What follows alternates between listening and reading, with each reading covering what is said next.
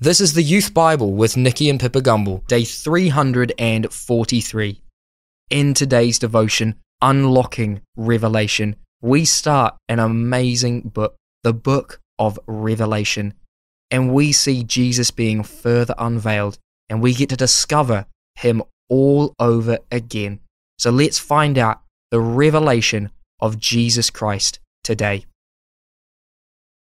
It stars Martin Sheen and Marlon Brando.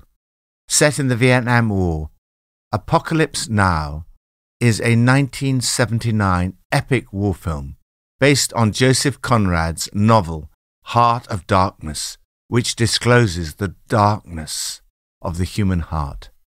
Director Francis Ford Coppola's accurate understanding of the word apocalypse is contrary to the popular misunderstanding of the word as destruction.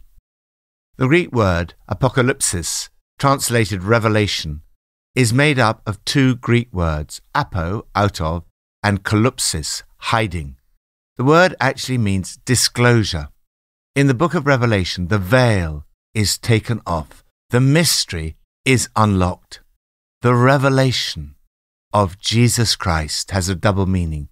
First, it's the revelation that is given by Jesus.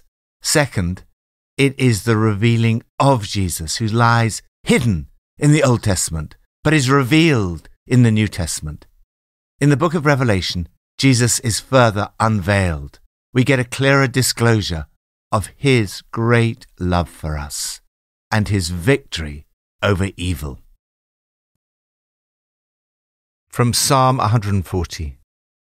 Rescue me, Lord, from evildoers, who devise evil plans in their hearts. They make their tongues as sharp as serpents, the poison of vipers is on their lips. Keep me safe, Lord, from the hands of the wicked. Protect me from the violent, who devise ways to trip my feet. Revelation of the righteousness of God. David prays to be rescued from evil people. He speaks of evil thoughts, evil words, and evil deeds. Evil is not just about other people. It's about me. All of us have had bad thoughts, said hurtful things, and done wrong. All of us have failed to be righteous. The Apostle Paul writes, "There is no one righteous, not even one," and then goes on to illustrate his point using a verse from our psalm. The poison of vipers is on their lips. But Paul explains that now a righteousness from God has been revealed. This righteousness from God comes through faith in Jesus Christ to all who believe. Lord, thank you for the revelation of your righteousness that comes to us through faith in Jesus Christ. New Testament, from Revelation 1. The revelation from Jesus Christ, which God gave him to show his servants, must soon take place. He made it known by sending his angel to his servant John, who testifies to everything he saw. That is, the word of God and the testimony of Jesus Christ. Blessed is the one who reads aloud the words of this prophecy, and blessed are those who hear it and take to heart what is written in it, because the time is near. John, to the 7 churches in the province of Asia, grace and peace to you from him who is, and who was, and who is to come, and from Jesus Christ, who is the faithful witness, the firstborn from the dead, and the ruler of the kings of the earth. To him who loves us and has freed us from our sins by his blood, and has made us to be a kingdom and priests to serve his God and Father, to him be glory and power for ever and ever. Amen. On the Lord's day, I was in the Spirit, and I heard behind me a loud voice like a trumpet, which said, "Write on a scroll what you see, and send it to the 7 churches." I turned round to see the voice that was speaking to me, and when I turned, I saw 7 golden lampstands, and among the lampstands was someone like a son of man, dressed in a robe reaching down to his feet, and with a golden sash round his chest. The hair on his head was white like wool, as white as snow, and his eyes were like blazing fire. His feet were like bronze glowing in a furnace, and his voice was like the sound of rushing waters. In his right hand he held 7 stars, and coming out of his mouth was a sharp, double-edged sword. His face was like the sun, shining in all its brilliance. When I saw him, I fell at his feet as though dead. Then he placed his right hand on me and said, "Do not be afraid. I am the first and the last. I am the living one. I was dead, and now look, I am alive for ever and ever, and I hold the keys of death and Hades." Revelation of Jesus Christ. This book is a record of the Apostle John's revelation of Jesus, which came to him as he was worshipping. Eugene Peterson writes that we are enlisted as participants in a multi-dimensional act of Christian worship. John has worship on his mind and is preeminently concerned with worship. God speaks to John as he's worshipping, and Jesus is revealed. The book of Revelation was written to 7 churches in Asia Minor, which were pastored by the Apostle John, who was in exile on the island of Patmos because of the word of God and the testimony of Jesus. John sees 7 golden lampstands, which he tells us represents the 7 churches. 7 in the Bible is the number of completeness and perfection. So this can be taken to mean the whole church. It's written to you and me. Jesus calls John to write down what he sees. He begins to unlock the mystery. The 7 stars are the angels of the 7 churches, and the 7 lampstands are the 7 churches. This suggests that every church, including yours, has its own angel. Jesus holds all the churches in his hands. John, in revealing the nature of spiritual reality, uses poetry, songs, metaphors, visions, symbols, and pictures. Parts of the book of Revelation are extremely difficult to understand, but it's worth persevering. This is the only book in the Bible where we're specifically told that those who read it will be blessed. How blessed the reader! How blessed the hearers and keepers of these oracle words! It seems that the early Christians had already changed their day of rest and worship from Saturday, the Sabbath, to Sunday. The revelation began on the Lord's Day, the day the Lord was resurrected, in other words, Sunday. The book of Revelation, like the Bible as a whole, centers on Jesus, Jesus Christ, who is the faithful witness, the firstborn from the dead, and the ruler of the kings of the earth. It's very easy to get bogged down in the details of Revelation, but the key is to remain focused on Jesus. The general message of the book is clear. Jesus wins. Jesus is the one who loves us and has freed us from our sins by his blood, and has made us to be a kingdom and priests to serve his God and Father.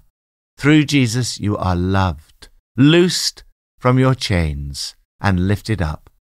Your sense of worth is not based on what you do or look like, nor on what others think about you. You are of great value and worth because Jesus loves you so much that he shed his blood for you. Jesus is going to come again. It will not happen secretly. Everyone will see it. Look, he's coming with the clouds, and every eye will see him, even those who pierced him. You are on the winning team. Jesus is coming back, and you will enjoy eternity with him. John sees someone like a son of man. This was Jesus' favorite way of referring to himself. He sees Jesus in all his majesty and glory, dressed in a robe, reaching down to his feet, and with a golden sash round his chest. He sees him in all his purity and timelessness. His head and hair were as white as snow, and his eyes were like blazing fire. His feet were like bronze glowing in a furnace, and his voice was like the sound of rushing waters. He sees the total splendor of his appearance. In his right hand he holds 7 stars, and out of his mouth came a sharp double-edged sword. His face was like the sun, shining in all its brilliance. Sometimes when people spend time in the presence of Jesus, their faces seem to shine. This gives us a taste of what Jesus himself looks like. John's response to the revelation of Jesus is worship, to fall at his feet as though dead. Jesus places his hand on him, saying, "Don't fear. I am first, I am last. I'm alive. I died, but I came to life, and my life is now forever. See these keys in my hand. They open and lock death's doors. They open and lock hell's gates. Lord Jesus Christ, I want to fall at your feet and worship you today. I give you my fears today. Thank you that ultimately I am safe in your hands." Old Testament, from Zechariah 9-11. See, your king comes to you righteous and victorious, lowly and riding on a donkey, on a colt, the foal of a donkey. He will proclaim peace to the ends of the earth. As for you, because of the blood of my covenant with you, I will free your prisoners from the waterless pit. Return to your fortress, you prisoners of hope. The Lord their God will save his people on that day, as a shepherd saves his flock. Revelation of a Saviour. Why are some people so relentlessly positive? It all stems from a little word, hope. Jesus, as revealed in this passage, sets the prisoners free from their hopeless cells. Jesus fills you with hope. However bad your current situation, never give up hope. We are prisoners of hope. Joyce Meyer writes, "Real hope is a constant positive attitude that no matter what is happening currently, things will change for the better." The words of Zechariah have several levels of fulfillment.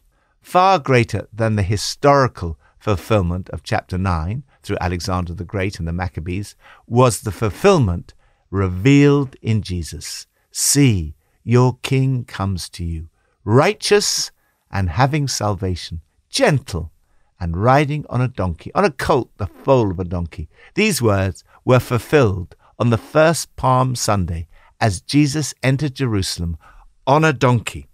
Zechariah foresees that a humble, righteous king will come bringing salvation. He is meek, humble, and externally poor. His kingdom would not come by traditional methods of battle. He's not a military king. He will bring peace to Jews and Gentiles. His rule will extend from sea to sea. You will experience great blessings because of the blood of my covenant with you. He brings freedom for the prisoners. He brings you security. Return to your fortress, O prisoners of hope. He brings you great blessing. I will restore twice as much to you. He is invincible like a warrior's sword. He brings you salvation. There are many other wonderful promises in these prophecies of Zechariah, including Jesus as the cornerstone and the good shepherd who will pasture the flock with favor and union. In sharp contrast to the foolish shepherd described here, you are called to care for the lost, seek the young, heal the injured, and feed the healthy. We also see in this passage a foreshadowing of the betrayal of Judas. The 30 pieces of silver is the price that was put on Jesus' head. Almost every detail of Jesus' life, character, mission, death, resurrection, and victory was foreshadowed in some way in the Old Testament and revealed in the New Testament. Father, thank you for the revelation of Jesus Christ, our Saviour and Lord. Pippa adds, on seeing Jesus, John writes, when I saw him, I fell at his feet as though dead. It's easy to think of Jesus as the gentle teacher who walked around Galilee doing good. But here we see him risen in all his majesty and glory, when the only appropriate response is to fall face down before him. Let's pray. Lord, help me today to fully trust in you and put my hope in you in all things. In Jesus' name, amen.